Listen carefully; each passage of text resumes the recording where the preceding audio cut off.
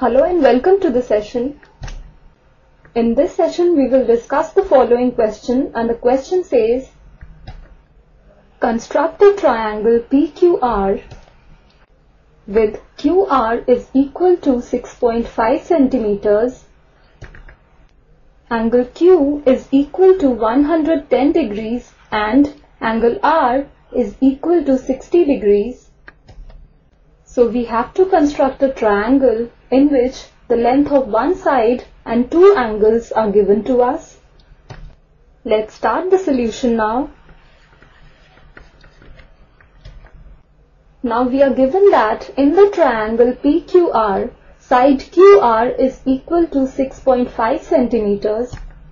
So we shall first draw the line segment QR. We shall now write down the step 1 of construction. Draw a line segment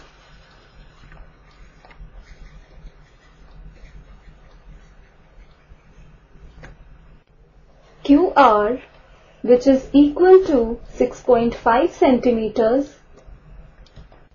So we have drawn this line segment QR of length 6.5 centimeters. It is also given in the question that angle Q is equal to 110 degrees. So we shall now construct an angle of 110 degrees at Q. So step 2 of construction is, at Q, construct angle BQR which is equal to 110 degrees. So this is the angle BQR which we have constructed at Q, and it measures 110 degrees. We are also given that angle R is equal to 60 degrees. So we shall now construct an angle of 60 degrees at R. Step 3 of construction is, at R, construct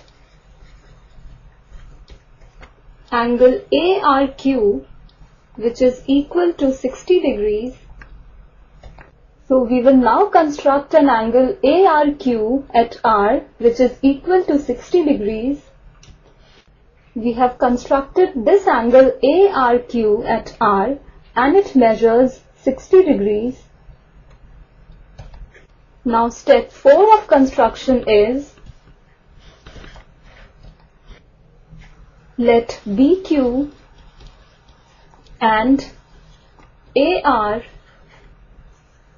intersect at P. So this point of intersection of BQ and AR is the point P. Thus we have constructed the triangle PQR in which QR is equal to 6.5 centimeters, angle Q is equal to 110 degrees and angle R is equal to 60 degrees. Therefore, triangle PQR is the required triangle.